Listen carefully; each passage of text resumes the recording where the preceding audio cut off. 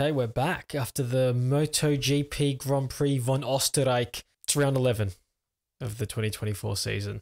We're going to start a little bit different today. We're going straight into the All Japan Cup, which is a favourite here on the channel. But as always, everything else is going to be chaptered below. Skip ahead to whatever it is you'd like to hear about today. And we are close now, 700 subscribers, so we just need one more little push over the edge to get to 700 here, guys, so sort it out. Now, I want to start with the All Japan Cup because we've had a surprise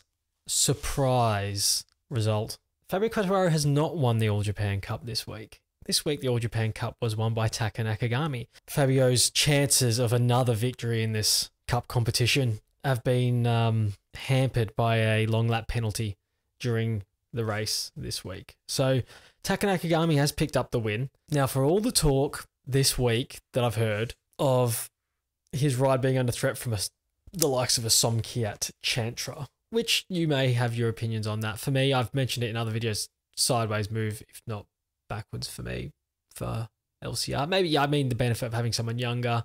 I know Taka's been there a long time and not really done a lot. But if you put Somkiat on that bike, he's not going to do a lot either, but you're not going to have the experience of Taka, right? The bike's going to be rubbish anyway. So you're going to be running around at the back as it is. But 14th place in the race this weekend for Big Tack. 2 actual World Championship points. And you see the footage of the boys in the garage afterwards at LCR celebrating like a win. Fantastic for them. When it's lean, you've got to take what you can get. So Taka won the All Japan Cup this week. Nice little return from Rins. He's had his injury issues. He comes second in the All Japan Cup this week. Then Mir, who's also been struggling a lot. Then Fabio picked up 4th. Just missed the podium. All Japan Cup podium, just missed out. Then Zarco Bradl picked up a point for 6th. So he'll move ahead of Remy in the All Japan Cup standings now. They were tied on points for a little while there. And Luke Marini failed to finish the race, which, Luke, get in the comments, mate. Is this his first DNF in a main race this season? Let us know. We spoke about this in our mid-season chat. Maybe we thought he hadn't had a DNF in any Grand Prix yet. So let me know. Let me know. So the standings are thus. First, still Fabio Quartararo. He's a long way ahead. He's on 82 points. Taka Nakagami moves into second. So all the naysayers, all the guys that want Chantra in that seat, I give you my evidence of my support for Taka here. Second in the All Japan Cup on 45 points. Zarco on 42 points is third. Then it's Rins, 33 points. Mir on 30 points. Marini, 27 points. He got himself up to 4th in the standings, and then a DNF here.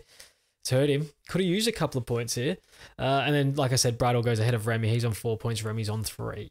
So another interesting day in the All Japan Cup. Where are the Japanese manufacturers at? Are they any closer for you at the moment? No, not for me. Okay, big tests coming up, though, for everyone. I think they're testing this week. Are they testing at Austria, or is it just the little boys testing? I don't know. Someone's got a test. There's a test somewhere. Now, I guess we better get into the serious stuff. Pecco made light work of this weekend. I'd say faultless. Was it faultless?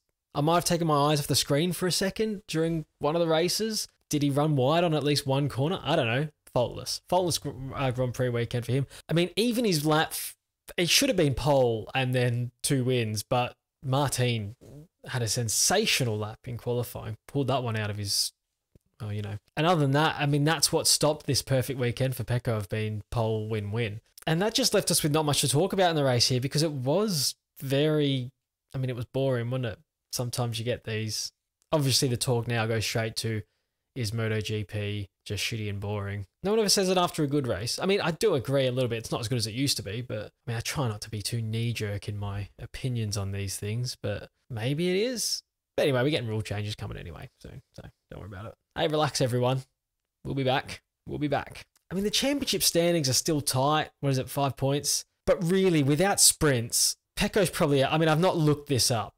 I've not seen the championship without sprints, but I imagine Pecco's far and away clear of everybody else. I bet Martin's not even in that fucking fight. Like, I bet you it's all over. Someone let me know. Is it all up? I mean, I could look it up and do a bit of research, but it's not as fun that way. Someone give me the answer in the comments.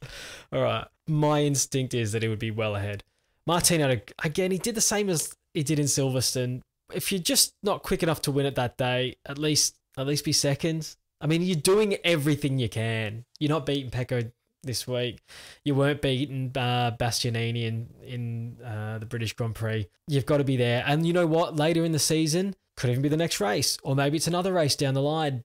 It'll come back to you. But you've got to hope that Pecco isn't finishing second behind you. Maybe he can have a stinker. You've got to make sure if you're not winning, don't have a stinker. At least be putting pressure on him. He did everything he could. I was really hoping he'd stick in there during the race and just keep that maybe 1 second gap. If he could stay there till maybe 6, 7, 8 laps to go, then maybe the pressure starts to mount on Pecco a bit. But it was just too good from Pecco. It was unreal, actually. What else happened? Like, nothing else happened. There was obviously stories throughout the grid. We've spoken a few with the Japanese manufacturers there. Espargaro had a good Saturday. Well done to him. He's usually rubbish here, so we'll take that every day. He had a decent Sunday as well, to be honest. I mean, he's finished in the top 10. He fell away a little bit, but yeah, good job to him on Saturday. I mean, was there anything controversial happen? Did anything happen that we need to talk about? No one took anyone else out.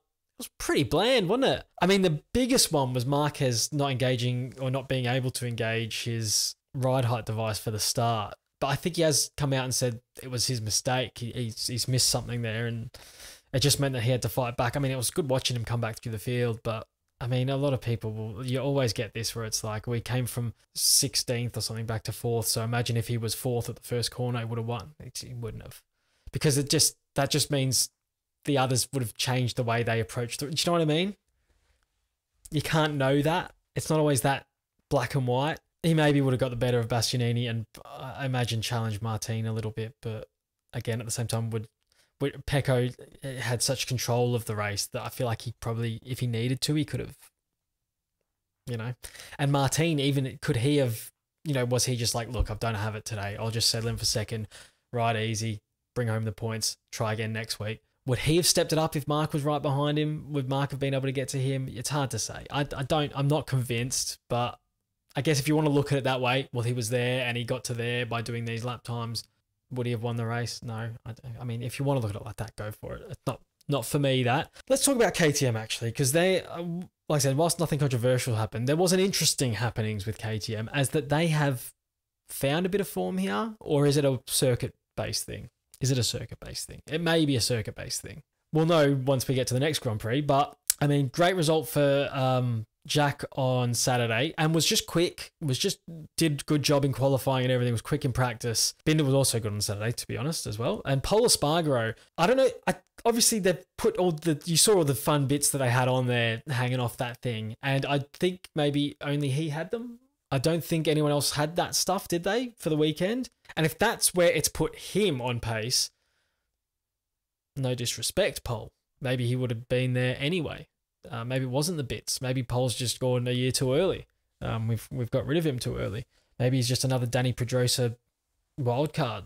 It looks to me like if they are bits that he had on, the others didn't have on, and he was that competitive, I feel like those bits are going to be on the bikes for the other two boys next week. So if these bits that Pol's had on go onto the bike and they're going to be quicker, and then this wasn't just circuit specific that they've found a little bit, hopefully, because when Binder and Miller run out the front, it is a good time. And look, Jack did revert to type on Sunday, managing to tuck the front, send a good result packing. I guess that's just where he's at. But we can talk about Jack, because there's a lot of, is there criticism of the fact that it's looking extremely likely he's getting the Pramac ride now to ride the Yamaha? A lot of people saying, why isn't Sergio Garcia getting that ride, or another young rider, perhaps? Anything I say might come across as biased with my love for Jack, but I think it's a smart move. I mean, it does nothing. Again, it's same with the Taka Nakagami Honda thing. It doesn't do much for you getting a guy on there. It's like, I need you to learn how to ride a MotoGP bike. And you get not a lot of proper, development out of that guy, at least for the first couple of tests, because he's just literally figuring it out, right, for himself. He doesn't know the difference. It's going to feel great to him no matter what. Is the best thing to do when you're this far behind, just be like, look, I need a guy who can get on and be like, yeah, it doesn't do this, or why isn't it doing that, or we need a bit more of this, because they know where the standard is at. I mean, Jack's been on the best bike. Miguel Oliveira's been on a very competitive KTM. He's on the Aprilia now, whilst they're not as competitive in that team this season. It's a bike that we've known has at least a very rideable bike. It has good bones about it. It's got the fundamentals right. I think that's just better off for now. I mean, look, it's different if you're thinking this guy could get on is some sort of extreme talent that could be like, by about the second race, he'll be improving our finishing position by probably 4 or 5 positions over what we'd be getting from Jack or Miguel, you know, then it's like, yeah, definitely get him on the bike, because if it's like a Pedro Acosta type where he's like, he's just going to outride this bike. He's just going to be like, I know it's dropped off a little bit now, but the early thing was, you know, he just got on it. It was like, no pressure. I don't have any previous feedback or issues to go off. It feels great to me, so I'm just going to go. I don't think Sergio Garcia is necessarily going to do that for you. So is there any point? No, there's nothing wrong with putting Jack on a 1-year deal and being like, look, if you're amazing, we'll re-sign you. If you're not, we're probably going to go for one of these kids. Fair enough. But you're getting a year of his experience and feedback. So for me, it's a good move. But there will be people who say you shouldn't be there. And results like this weekend, things like this weekend where he's done it so many times in his career will be an example of that. You'll be able to refer to that. I have no argument against that. I don't have one. You know, that's a perfectly valid point. And look, there wasn't much else happened. Like, nothing else really happened, mate. That was it. As we bridge to Moto2 now, kind of half Moto2, half MotoGP news, the Ogura stuff was announced. I don't know if it was announced just before this weekend or last. Did I talk about it last week? I don't know. Ogura is going to be at Trackhouse next season with Raul Fernandez. Now, I've got to look. I get the British broadcast of the MotoGP here. The TNT Sport crew. It's like Susie and Hodgie, and you know, you got Michael Laverty there, and Sylvan's Guintoli's normally there. He wasn't there this week. But anyway. But fuck me, if they didn't go on and on and on and on and on about how Joe Roberts should have got this ride at Trackhouse. Ogura fractures his hand. Every time they spoke about Ogura fracturing his hand, Joe Roberts got mentioned. Friday, I turned it on first session. All they're talking about is how Joe Roberts should have got this ride and how it's a big missed opportunity for Trackhouse.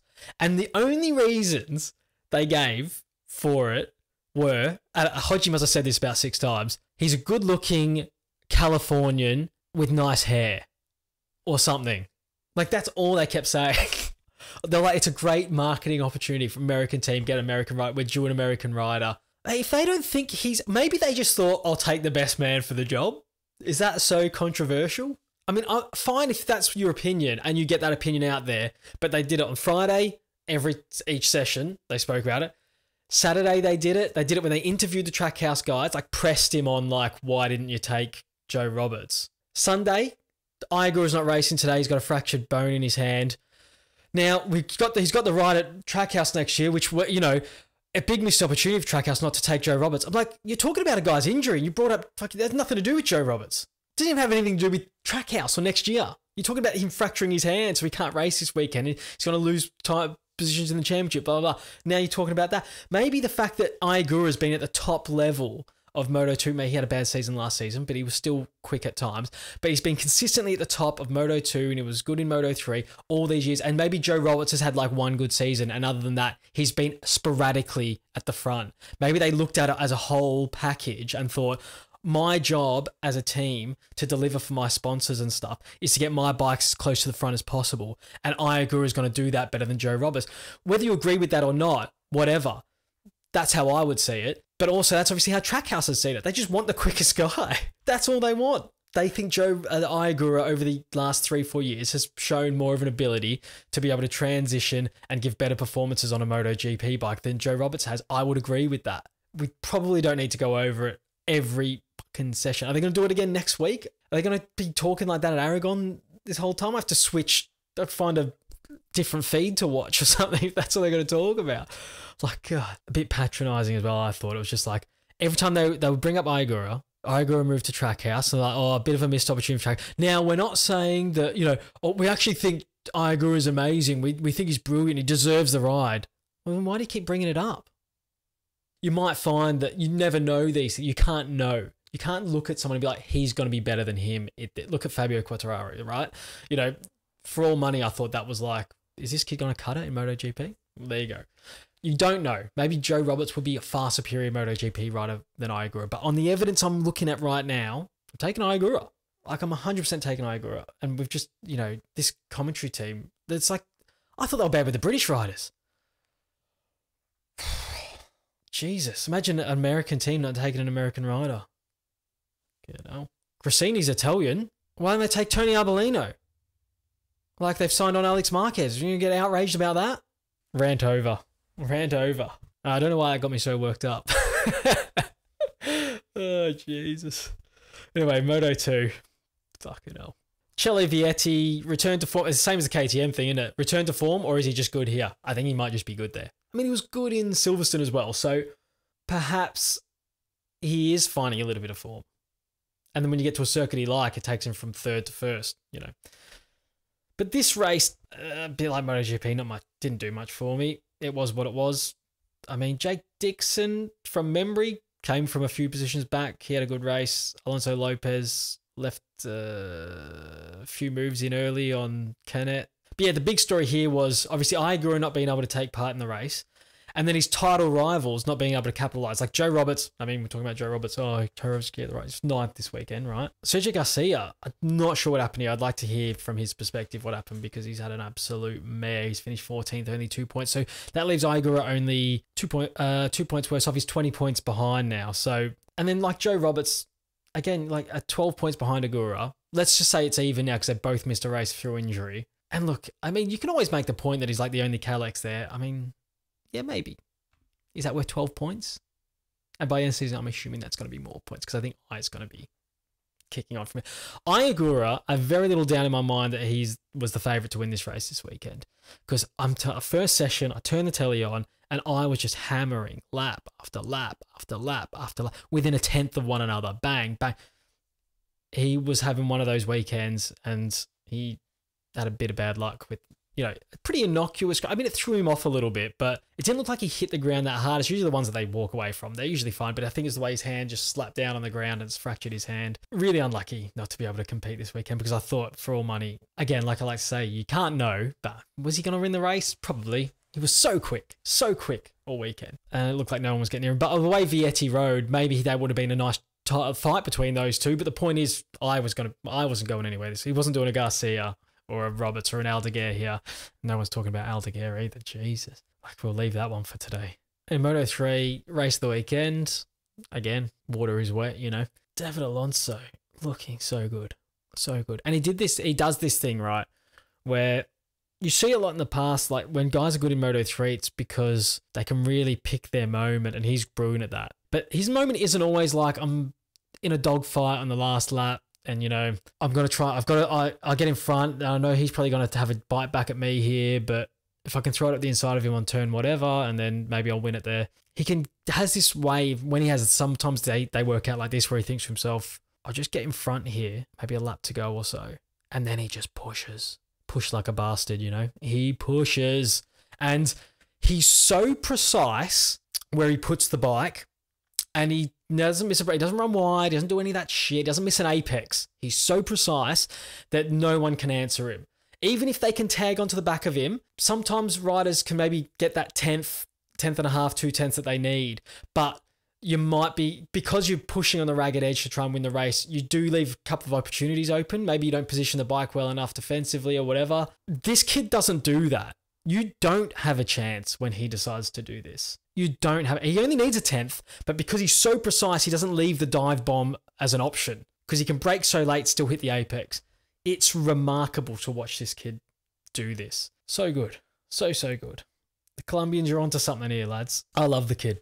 I absolutely love him. Now, talking about him going up to Moto2, you never know what's going to happen. I mean, look at like Izan Guevara. Like, I mean, I'm not saying he's done and dusted. He's a young man, but it's taking him a long time to adjust. Maybe next year will be his year. So you don't know if David Alonso will go up and it'll take him 2-3 years to get it right. Maybe he won't get it right. I mean, you don't know. Sometimes this step from the Moto3 bike to the Moto2 bike is more of a step than what I'd say back in the past when the 125 and the 250 were like, that was a pretty, it made sense as a gradual step.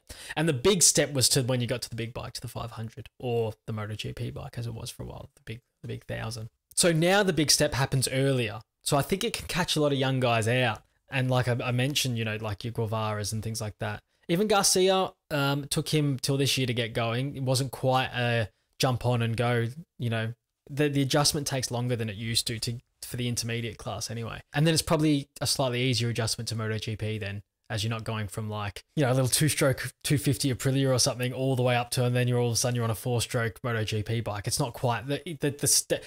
Maybe the step is more towards MotoGP than it is used to be, where the step was more towards a 125.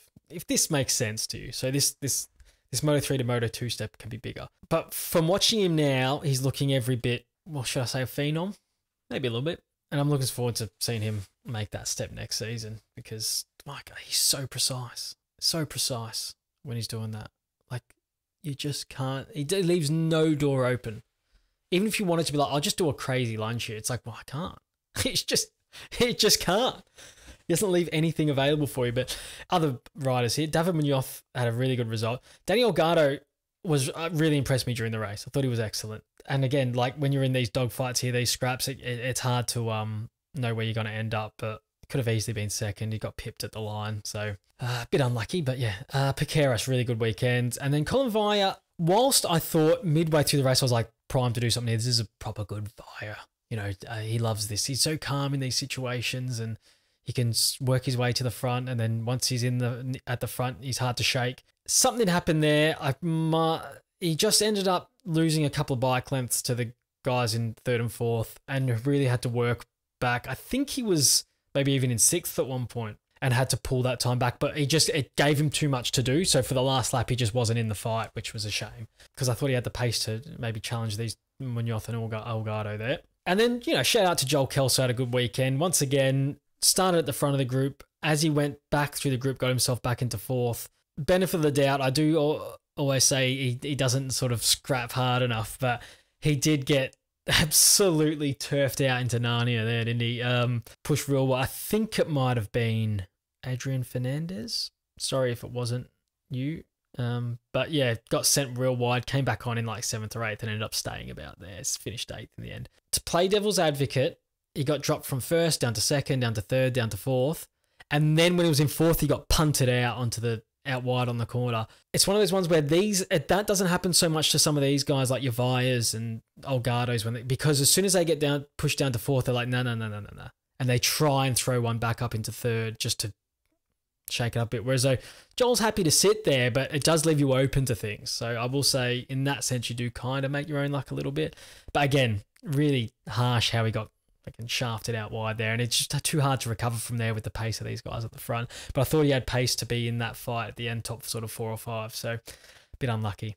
And then the big one was Ivan Ortola, who you know is in amazing form. He has this sort of Alonso ability to know where to put his bike in the last lap or two to be able to get the result. Real shame he wasn't in that fight, but my God, he came back. He had to start from the pit lane in the end. I don't know what the issue was. Had to start from the pit lane, maybe stalled on the grid or something, and ended up back in 9th. So far as disasters go, as good as you could hope for, because it still leaves him second in the World Championship. The problem is, though, he's dropped so many points to Alonso here that any chance he did have of, if maybe he pinches another win here, you'd be like, oh, okay, he's kind of in this. You know, we have a bit of a fight. But yeah, it's just meant that it's just brought him closer to Olgado in 3rd, when it could have been a weekend where he closed the gap a bit more to Alonso. But it's a shame because he was so quick. His qualifying lap was unreal. You know, it's just pinched it off Kelso there, didn't he? I was on my feet. I was like, yes, pole position. And Ortola the camera wasn't even tracking him. And then all of a sudden, out of nowhere, he pops to the top of the timesheet. I was like, far out, mate. Jesus. But yeah, geez, I've waffled on here today. I'm actually exhausted after just talking so much shit. Did I miss anything? I hope not. I was chatting for so long here. But yeah, that's it for this week. Now, for some reason, you'd be interested to know who would ride for your country in the Olympics, if the MotoGP Olympics. I've got a video for that. It's on the screen right now. Watch that one. It's pretty interesting. It's a bit of fun anyway. Otherwise, you know, we'll see you on the next one. Have a good day. Bye.